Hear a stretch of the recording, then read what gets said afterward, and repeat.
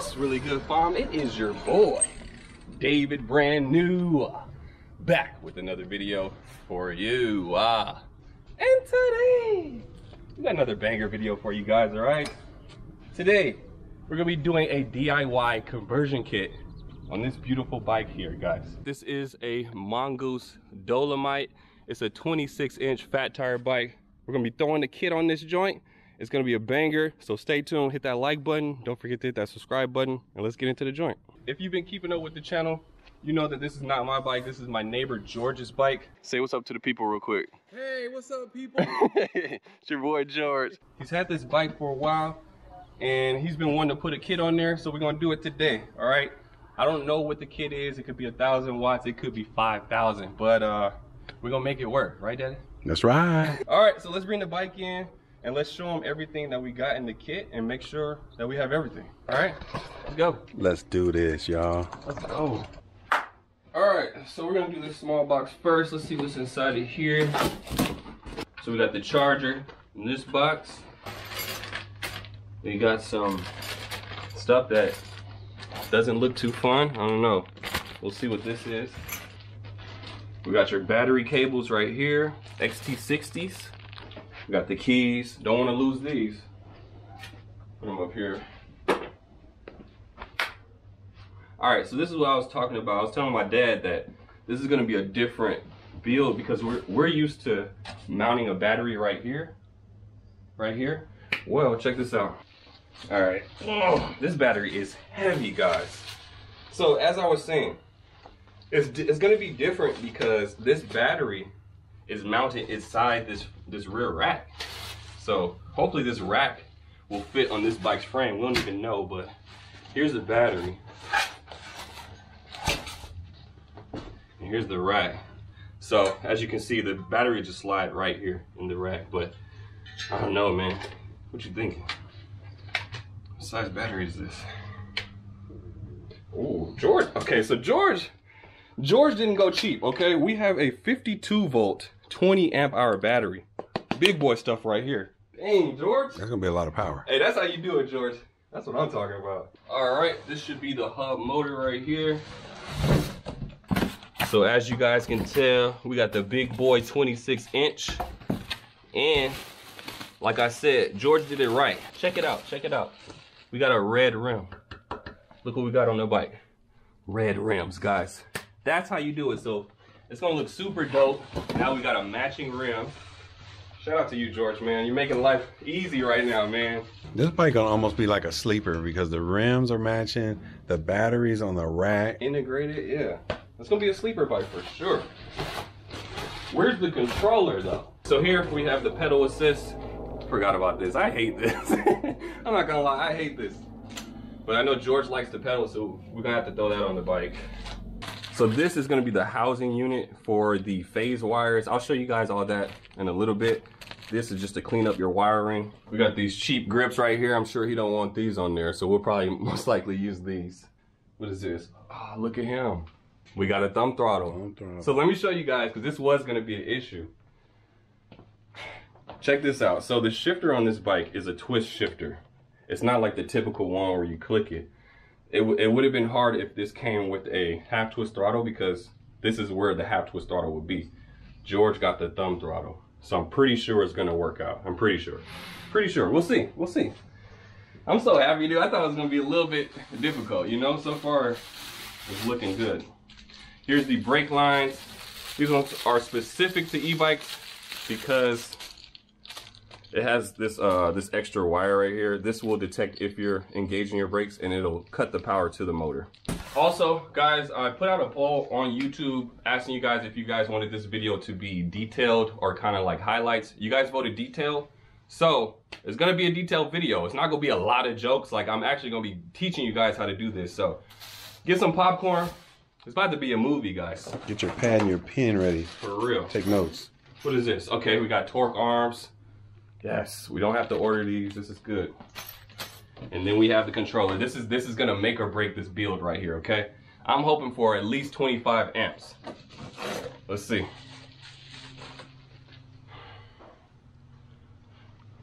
Max amps, 35. We're good. We're good. So if my calculations are right, what's 35 times 52? Get the calculator. So we got 35, that's the amps, times the battery voltage, which is 52. It's gonna be a little bit more when you fully charge it, but 52. We're pushing out 1800 watts on this bike, okay? So, some power. And then right here we have, I believe, a SW900 or 800. I forget the model number of these. Actually, no, this is a KT LCD3. Yeah, I've used this on a build before. These are really good, and you can adjust the settings in there too. And then here's a little mount, just to mount it on your handlebars. I think we're good to go. So it's gonna mount there, but what's gonna mount it anywhere else? Where? Mount where? It doesn't it? To this brake? Ooh, what is this? How does this mount? Okay, so let's say we mount the fender here, right? Above it? Above, under. Under, okay. And then we mount the fender here. Mm-hmm. Then now we can mount it to the now the what's this called? Rack. The rack. Now the rack has 3 mounting points because the fender is going to mount it to here and then these 2. I see what you're saying. See what I'm saying? So let's see if we have a fender. Okay. Look at that.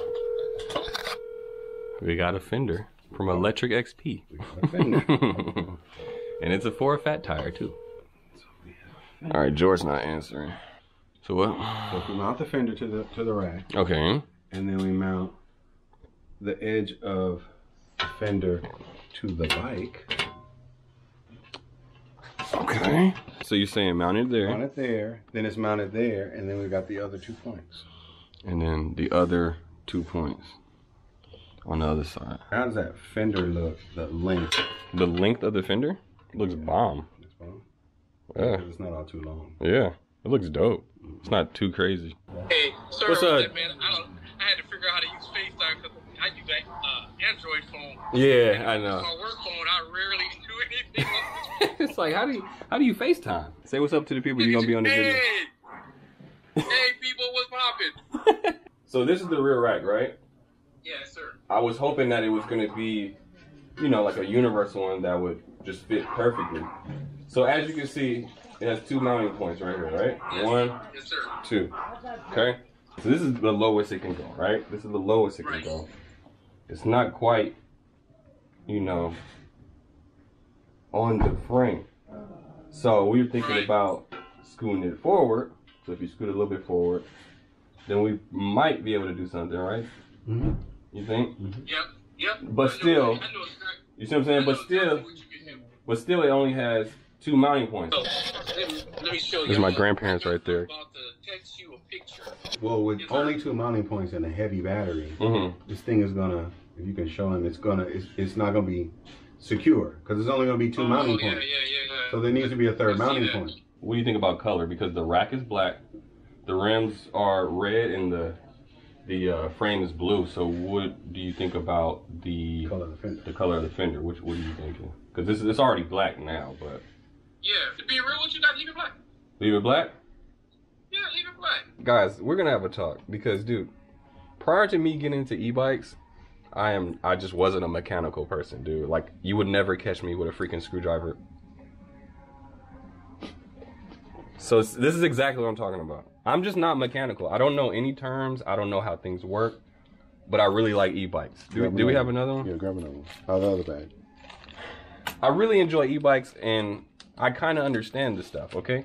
So don't think of me as like some professional mechanic guy, okay? I'm not that guy. Come say hi to the people. This is my grandmother, guys. Oh my Look goodness. how beautiful she is. Oh, hello there. Oh, yeah. Everybody. Say hello, YouTube. Hello, YouTube. That's my grandma. That's beautiful. Yeah. The bike is beautiful. It's so nice, right? Mm-hmm. Yeah. I love it. I wish I could keep it. It's not mine. Well, you do a good job for everybody. So Yeah. you treat them all like they're yours. Yeah, I just enjoy doing it. Just so much fun. Alright guys, this is why it's important to read the instruction manual, because we found out that there's more to this rear rack than what we thought, okay? So as you guys can tell, the rear rack requires some assembly. That's what we're currently doing right now. There were some extra pieces that we need to add on there, so My dad's currently doing that right now. And we're just gonna show you guys that process because look, this DIY stuff is hard, okay? It's not just plug and play. We're not gonna use the fender, but man, that would have been super dope if we did. But we're gonna move on. So now we're adding these little extra brackets because we were pointing out earlier that this rear rack only had 2 mounting points. Well, it actually has 4. Okay, so these are the other 2. And we're gonna actually mount them to his rear reflectors. And it lined up perfectly. All right, so these just slide into these little mounts here. And this is how it's adjustable. This is how it's like a universal rack because you can maneuver these. See up top, you can slide them in and out. You can make this longer. You can change the angle to adjust the rack to make it fit your bike. Okay, so that's what we're doing now. And then it came with these little pieces right here. And these are gonna mount to the rack and the frame. Okay, I'll show you guys how to do it. So we're gonna use this piece and we're gonna slide it in this little slot right here. Boom. We're gonna use a bolt or screw to lock that in. You can adjust the height depending on your bike frame. That's why it has all those holes. Right here, if you guys can see, where is it? Right here. There's like a little hole right here in the frame. See it? Kind of get it on camera? It's over here. Right here. See it? Boom, where my finger is. So that's where it's gonna mount to the frame. So we're gonna get a screw and put it right here in that hole.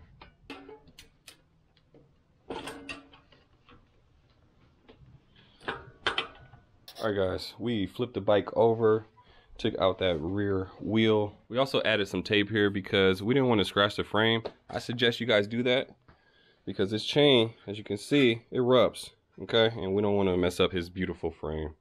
So now we're about to try to mount this rack with these holes right there. Boom. Cool? Cool. So the kit came with these little mounts. These are so you can attach a bungee cable to your rack. So we already attached it to this side, as you can see. So we're gonna do the same thing on the other side. It's super simple, so I'm not gonna even show this part, guys. Really simple. Boom, boom, boom. Okay? Easy.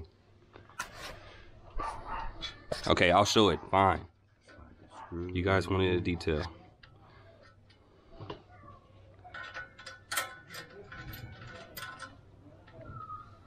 Boom. See? Boom. Easy. Like I said. We just took this disc brake off of the old rim. We're about to put it on the new one with the hub motor. So I'm just taking out these screws real quick. This is super easy, so I won't show you guys this part, but we're just taking all the screws out. And then we're gonna put this on and then put the screws back on. Super simple, okay?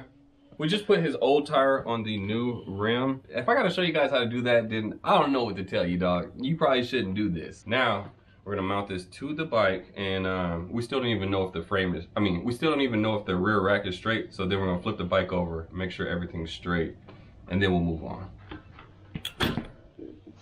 Currently mounting the tray for the battery. This is easy. You just putting these screws in and then you put some bolts underneath here. Right there. You see it. Easy stuff. This is so the battery can slide in and out. And then this hole is where the battery locks in it. Cool thing about this battery is that it has a built-in rear light. I don't know if it's a brake light, but it should work as a rear light. So it slides in like this. And you want to make sure that this is in the unlock position because this is essentially what's gonna lock the battery in. Okay, so here we go. Take the key out. All right, here we go.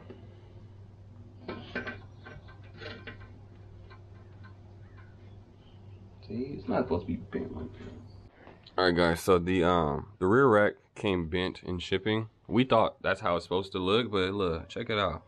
So that's preventing us to put the battery inside. So we're gonna attempt to take that to bend it up and make it straight again. You bent it. I saw that. Now, is it damaged? That's the question. Boom. Look at that. Battery sliding into that thing. So the battery slid in. It was a struggle, I'm not gonna lie. It's not the smoothest, but that's not on us, okay? Speaking of not on us, China, you gotta do better, man. I barely put my thumb on this. This thing just came off, so now we're gonna have to take this whole piece off, It's only 4 screws. We're gonna do it right and glue it on now so it doesn't easily just fall off. All right guys, so we fixed the rear light now. It's all intact. The rack is looking nice and neat. Look at it, it's level. It's on there, nice and sturdy. So I think we're gonna end the video here. Like I said, it's gonna be like a two-parter, maybe a 3-parter. So in the next video, we're gonna add the torque arms, add the controller, add all the wires and everything, and I think we should be done if we don't come into any hiccups, okay? But that's the end of this video. Hope you guys enjoyed it. And yeah, we'll see you next time. Deuces. Like that.